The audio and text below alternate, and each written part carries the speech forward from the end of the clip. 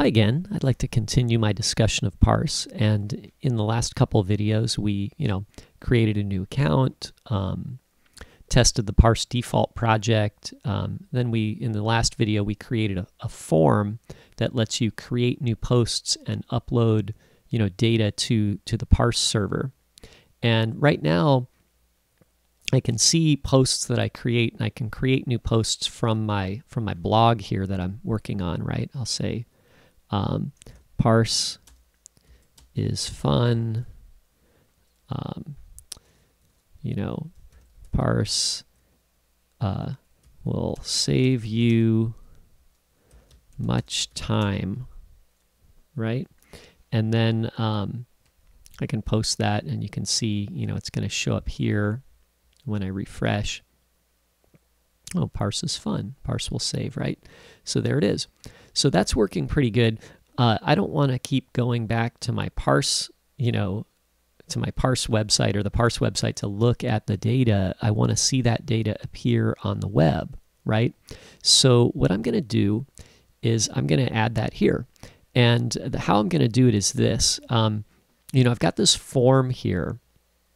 And let's imagine that I want all of the new posts to show up, or I want to list all the existing posts here underneath my my form. So maybe what I'll do is this. I'll create a UL, and you could do this with any tag, right? The tag doesn't really matter. And I'll give it an ID, and I'll say list posts. How about that, right? And then I'll just put a comment in here. Okay, so there's nothing here now, but we're going to put content in here when we load it from the database. Okay, so I'm going to grab the content from the database, and then I'll use jQuery to write it into this UL right here. So I'm going to have to write these posts in here, and we'll just kind of decide how they're going to look, right? So maybe they will look like, an LI tag with, a heading like an H1 or something, right? And then maybe inside this, or next to the H1, we'll also have a paragraph, which will be the content, something like that. Maybe this could be an H2 or H3, right? Or any tags really, okay? So this is what I'm going to create, okay? And there'll be a list of these, one LI tag for each post. And, the title will be here, and the content will be here, okay? So, this is just a comment right now, so that's how we're going to map this out, okay? So now down here, I've got this block of code here that allows us to create a post. Now we need a block of code to get posts and list them, okay? So here's what we'll do. Let's make another function here. We'll say get posts, okay? So this function, its job is to go out onto the server and get posts from Parse, okay? So how do we do that? Let me actually, I'm going to move this up here so we can see it next to the Parse initialize thing, right? I want to be able to see that stuff together. I don't like the way this is setting the tabs there, okay?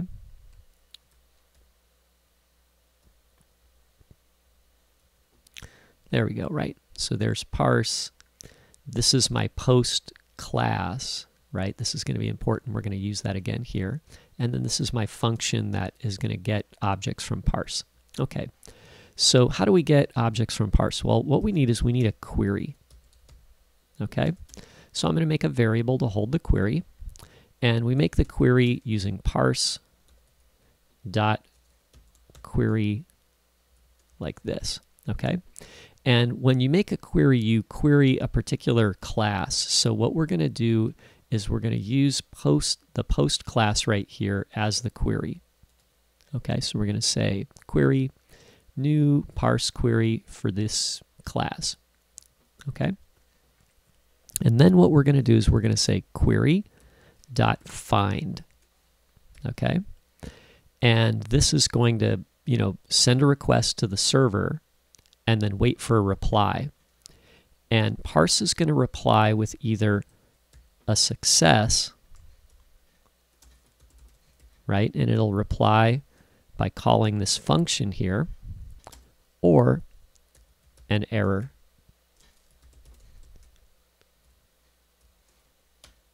Okay, so let me format my code here a little bit, right?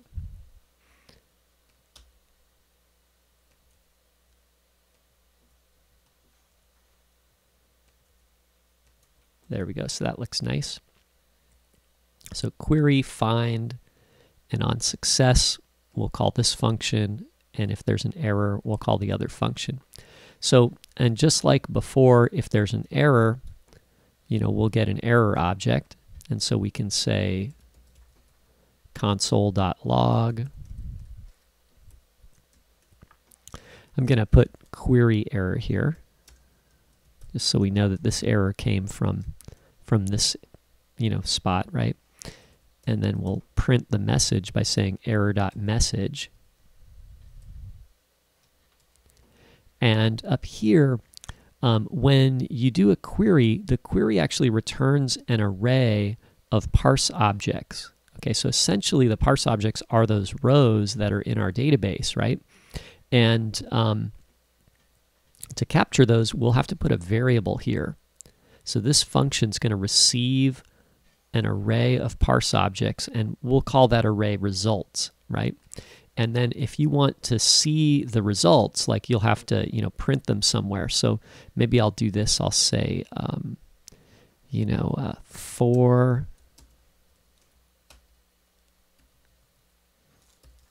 variable I in results, and we'll loop through every item in the results array, okay? And for now, why don't we just send them to the console, and then, we'll print them on the page as a second step.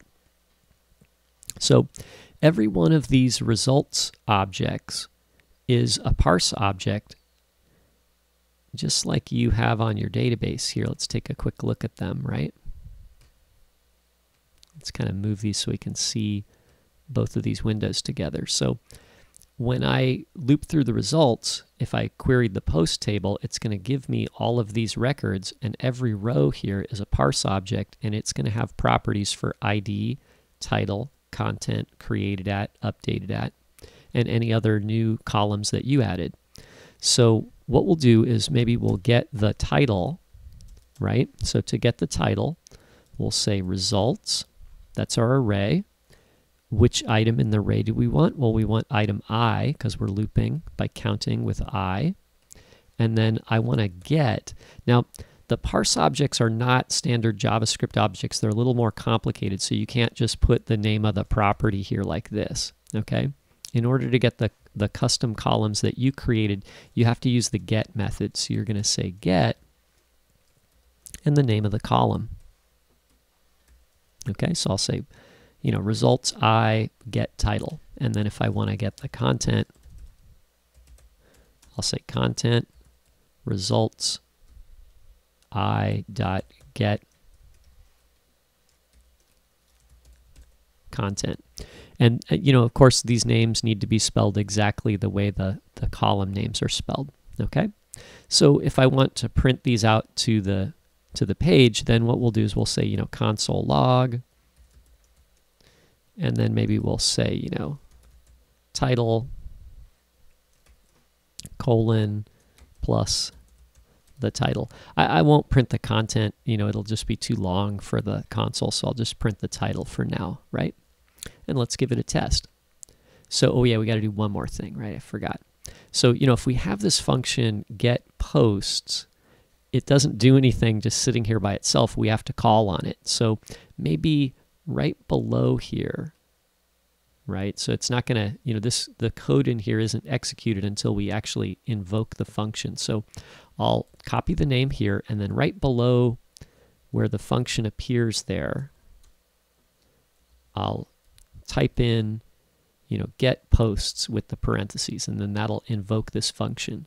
And by putting the code in the function, we can call it over and over again. And so, like when we create a new post down here, right, we might want to get the posts again because we've added a new one and we want to refresh the list, right? So having this in a function is kind of convenient, right? So let's go up here now, go to our site and refresh the page. And then look, there's all my posts. Hello and other posts. Parking is fun, right? Or Parse is fun, right? So there we go, right? So now I want to see them on the page, right? They're in the console here, right? And if you don't know where the console is, do Control key, inspect element.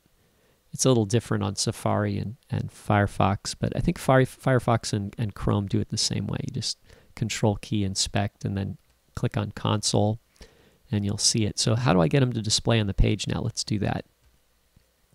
Okay, so we've got everything working. So what I want to do is, before we do the for loop here, let's define a variable called output. And this is what we're going to print onto the page. And instead of, just printing it to the console, we'll say output plus equals. Okay, and then remember up here, I wanted to do a list with an H3 and a paragraph. So maybe I'll start with my list tag, and then I'll do output plus equals.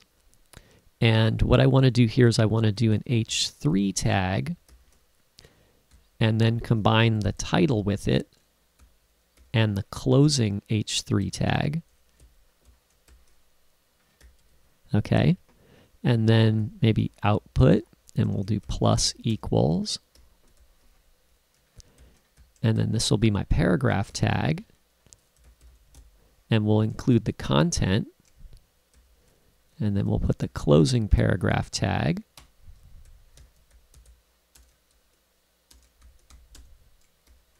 And then we'll close off our list item. Okay, so essentially we've got an empty string, and then we're going to build a string that is, some HTML, including the values from these variables here. And then after the for loop is completed, we'll print the HTML string into our page. So I'm going to set up an ID here, and that's going to be our list posts, right? ID list posts here. And then using jQuery, we can use the HTML method to write some HTML content to this element. Okay, so we'll type output in here. Okay, so we're going to set the HTML to the output string that we generated in the for loop. Okay, so let's save that. And now we'll go to our page and refresh. And then there's our post. So it says hello, another post, post from website, parking is fun, or I said that again, my blog, right? What if we want to type in another post here? We can say, hello, Parse, right? Wow, that was easy. And then I'll click submit, and I don't see that one here, but if I refresh, it says it says hello Parse, right? It'll show up. So if I want it to refresh every time, that's where we can use this success function here on a save. So on a save, we can call our getPost function again and refresh the list of posts, right? So well, let's try it again. We'll say, I like this. It's easy. Okay, and then I'll click submit, and then it should refresh. Actually, it didn't seem to do it. Let me submit it again. Oh, you know what? Probably because I forgot to refresh here, right?